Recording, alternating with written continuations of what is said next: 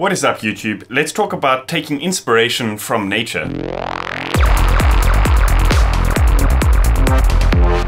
For those who may or may not know, I'm from South Africa, which is, amongst other things, well known for its incredible diversity in wildlife. And every time I go out into the wilderness, I get quite inspired by the sort of sounds that the birds are singing and the different sounds of nature itself. I thought it would be a great couple of videos to talk about the different ways of taking inspiration from nature and incorporating them into your music productions. So today we're looking at bird calls, and we're not recreating them exactly, but we're taking inspiration from the rhythms and the sounds that these birds are creating to create our own unique sound effects and stuff that we can use in our tracks. Just kidding, that's called a hardy-dar. We're not looking at that sound today. I thought I would just throw it in. A little inside joke for anyone who's watching this from Cape Town. I'm sure you know that sound. I'm sure it's woken you up many, many times very early in the morning. Anyway, so I've recorded a bunch of bird call sounds that I thought were quite interesting and, you know, that we could maybe look at and apply some of those sort of the techniques that the sort of birds are using in their melodies and the sort of the rhythms that they're creating to create our own sort of unique psychedelic sounds. I didn't record these bird calls myself. I found them on various wildlife videos and websites and stuff like that.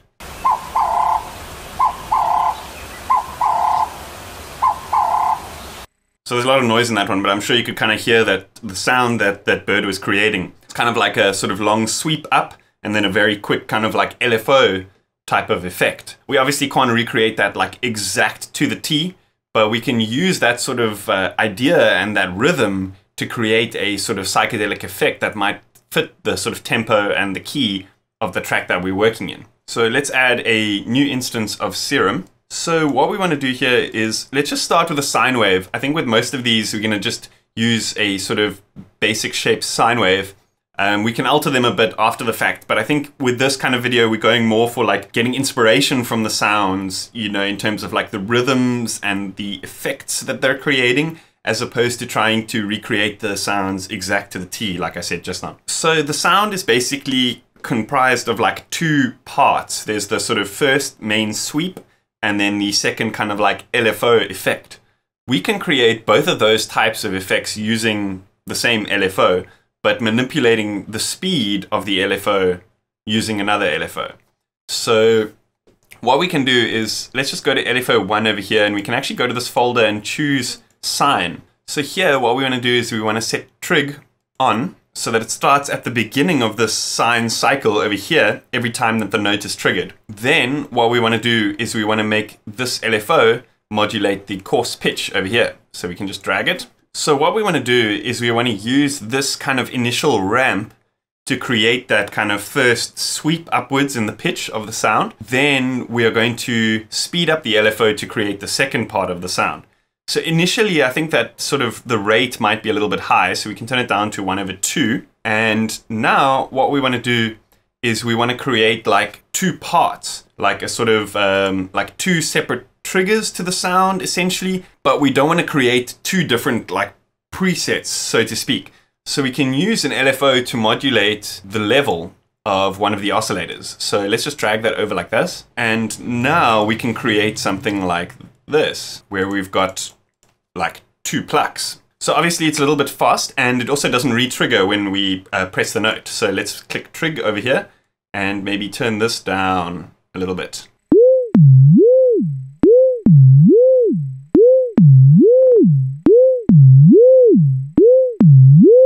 Cool, not bad. So now let us create a third LFO that's going to modulate the speed of LFO 1 at this point where this kind of like re-triggers over here. What we want to do is we want to make sure that LFO 3 and LFO 2 are set to the same bar setting over here. But to retain all the settings, it might just be easier to hold Alt and drag LFO 2 to LFO 3. That then duplicates it, and it allows us to kind of just remove some of the points to get to the exact sound that we wanted, rather than having to kind of like reconfigure that LFO. So now let's go to the matrix and set LFO 3 to modulate LFO 1's speed.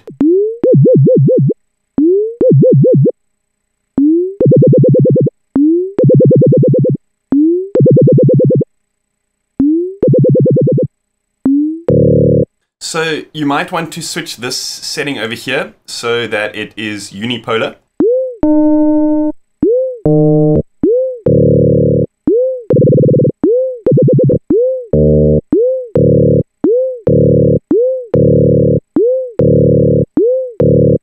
So here, it might be getting a little bit sort of robotic at that quicker sort of LFO speed. So we can play with a smooth setting. And what that's going to do is it's going to kind of like round off the points. And I believe as the LFO gets quicker, the rounding gets applied more and more. So it's not going to affect that initial ramp of the sound that we created.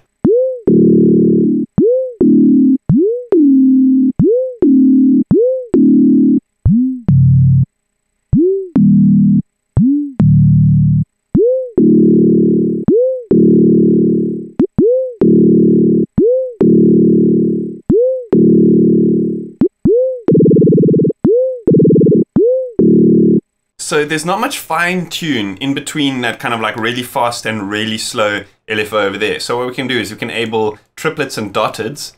So that gives us a little bit more kind of like freedom to play with this rate change in the modulation.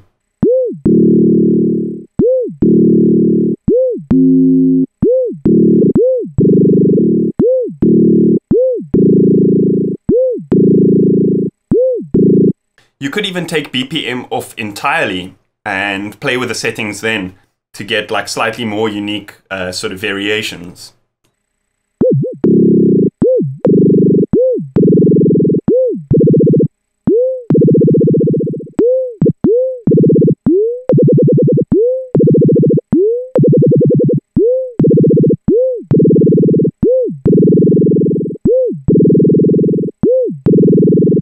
So there's slight clicks at the beginning of the sound, and to kind of like add a little bit more of a sort of natural effect to the sound, we want to round off these tips a little bit, because obviously like the way that, you know, a bird sings is it uses kind of like, it blows air.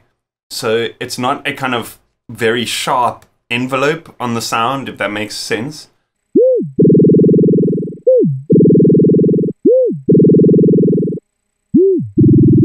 Cool, that's sounding pretty awesome. So now we can slap some effects on there. We can, you know, get really creative with it. Reverbs, delays, all sorts of stuff like that. Remember, we're not recreating an exact bird sound here. We are going for a sort of unique psychedelic effect. So yeah, you know, go wild with it. Apply some sort of techniques that I've showed in previous tutorials and stuff like that, and come up with your own sort of unique variations on the sound.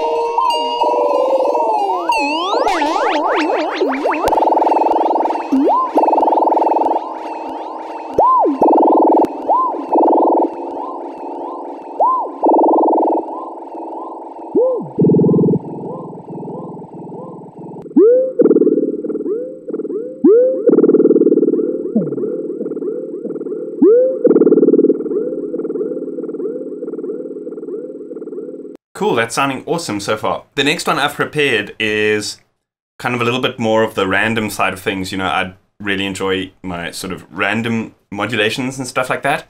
So I figured this would be appropriate to have a look at. This is the sound.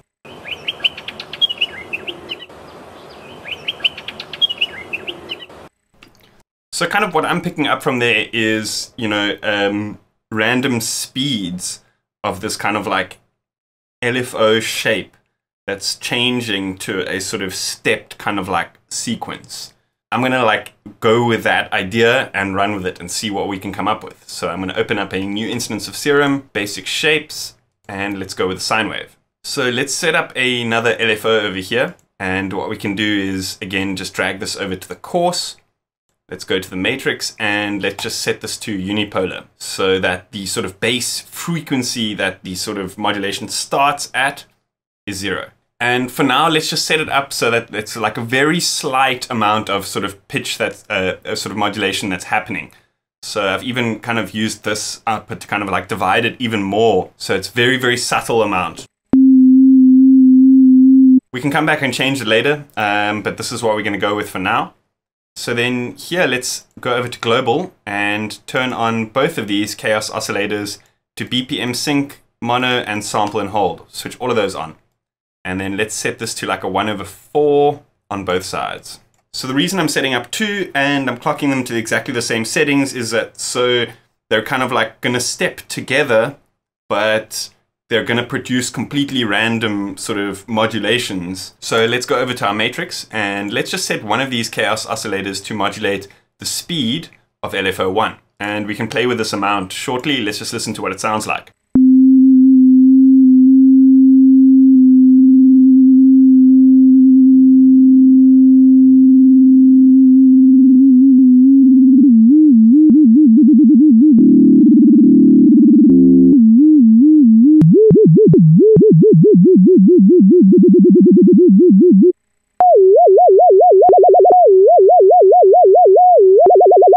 Okay, so we want the rate to be slightly faster, so let's set these to 1/8.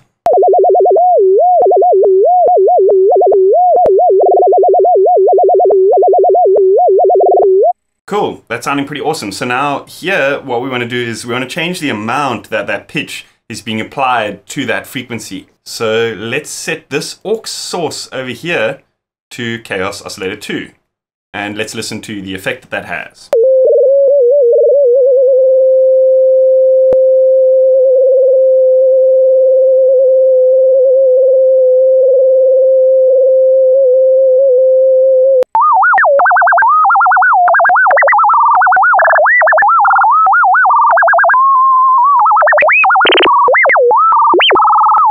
So let's turn this octave of oscillator up because we want like a really sort of like high frequency sort of bird singing type of effect going on.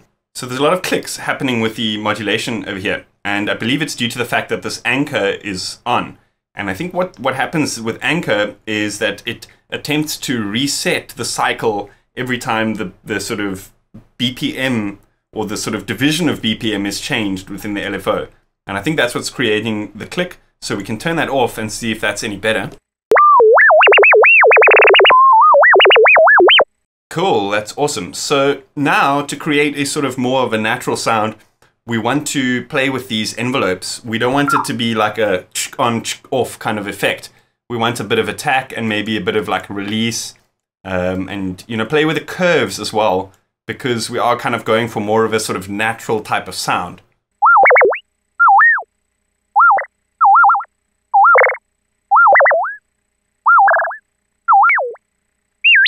Cool, so that's sounding pretty awesome. Let's put some reverb on that and let's go with quite a big sounding reverb.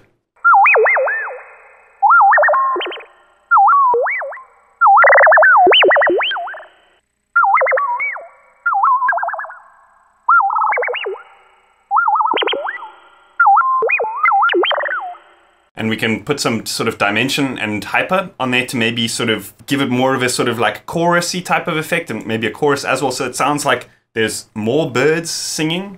That could be cool.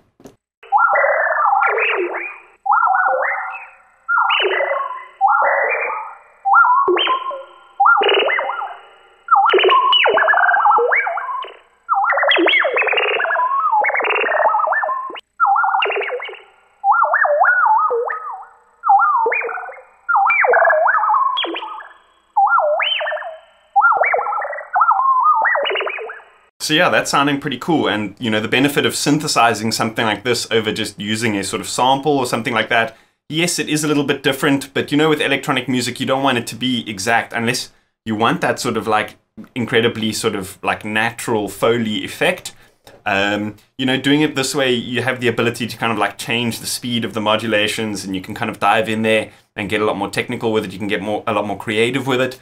You can also change the key of the sound to fit whatever the key of the track that you're working with. I guess this is a little bit sort of, you know, random with the modulations and stuff. So there isn't a particular pitch that we're kind of going for. But that being said, is you can alter it. You know, you can change the octaves and stuff like that. You don't really have that kind of flexibility using samples. Yeah, I hope you guys enjoyed that. I hope you guys learned a thing or two. And I've got a couple of presets here for my Patreons. A big thanks to IDM Mag, proud supporters of the dance music scene and my channel.